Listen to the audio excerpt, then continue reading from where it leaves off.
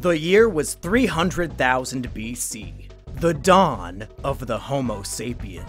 Not to be confused, of course, with me, Simian Jimmy, because unlike you at home, I'm not a human.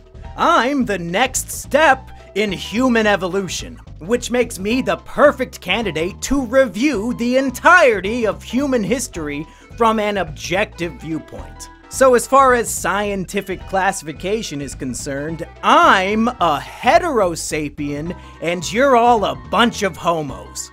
Welcome to the history of humanity.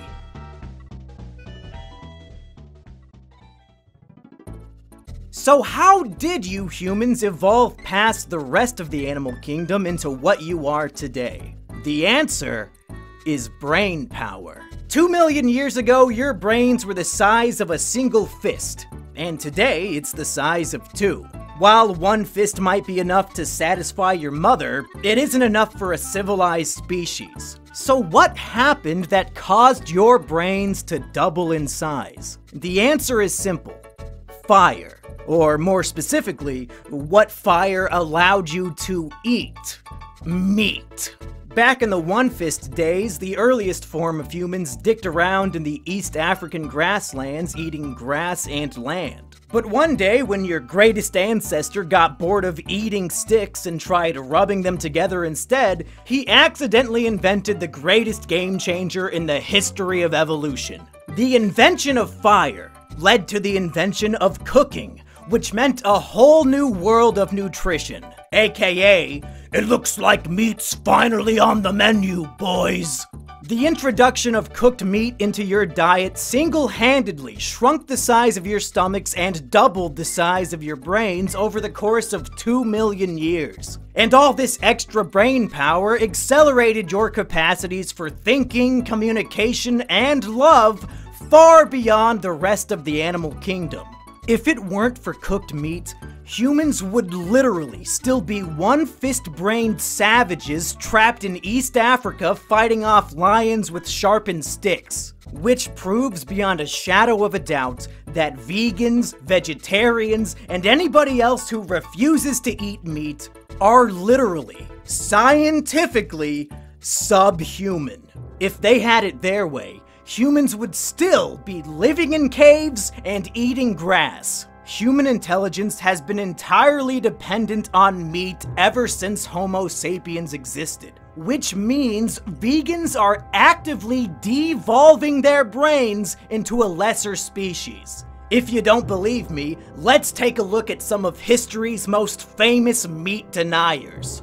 In the final decade of his life, Adolf Hitler swore off meat and became a vegetarian. Right around that same time, he started committing genocide against Jews and locking them up in concentration camps. It's almost like the lack of meat devolved his brain and he lost his capacity for love. Example 2. Emp Lemon became a vegan and suddenly lost interest in making YouTube poops. Basically the same exact scenario as the previous example. Albert Einstein, famous vegan.